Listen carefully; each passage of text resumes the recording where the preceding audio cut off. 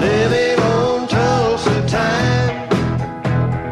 Living on Tulsa time. Well, you know I've been through it when I set my watch back to it. Living on Tulsa time. Spending an afternoon at an art museum isn't typically my cup of tea. Oh, sure, to impress a girl, or maybe for the air conditioning on a hot day. But here in Tulsa, Oklahoma, you'll find a one-of-a-kind place. An art museum that puts an entirely different spin on art.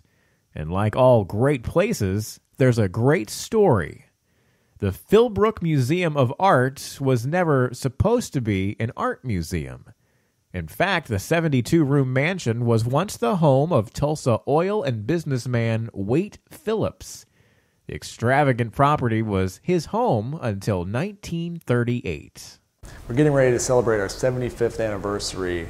Hard to believe, but in the fall of 1938, the deed was transferred from the Phillips family, Wade and Genevieve Phillips, to start the process to turn this into what it has become now, the Philbrook Museum.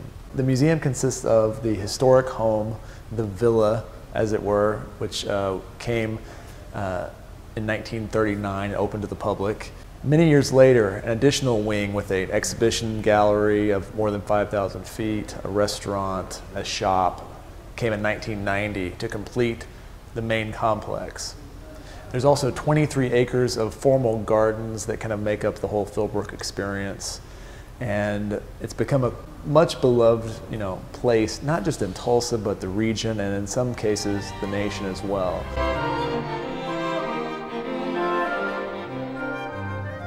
One of the main draws has always been this historic home and the building itself. It was built by architect Edward Buehler Delk, who is most famous for building the Country Club Plaza in Kansas City, Missouri. One of the iconic, I think maybe one of the first outdoor shopping centers in America. And it retains some of that Italian styling that you'll see there as well.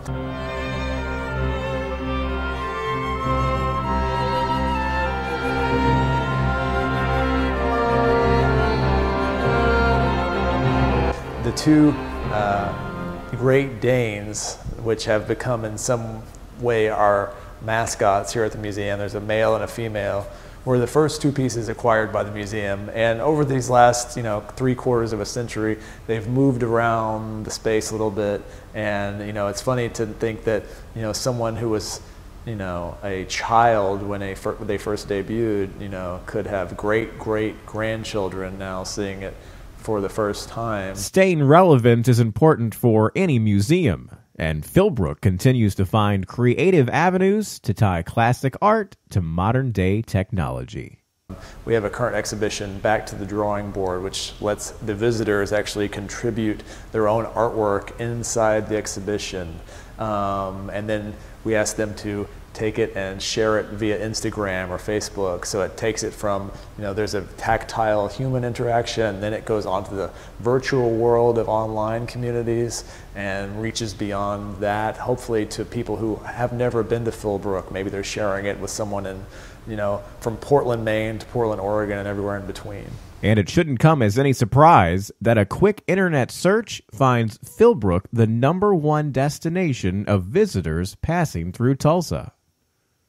We're very proud of what we have here at Philbrook, and people tell us all the time, and there's nothing better than getting that third-party affirmation. So when you see something like a very respected site like TripAdvisor, which is basically built on user reviews and people who come here from all over the country and beyond, to be ranked #1 as the top destination of must-see places in Tulsa, I think really validates the work that our staff does every day, and also what we're trying to be. We want to be that place. We're aspiring to be that, and to have gotten there, we certainly are proud, but we're not going to rest any on our laurels. We want to keep pushing and maintain that position.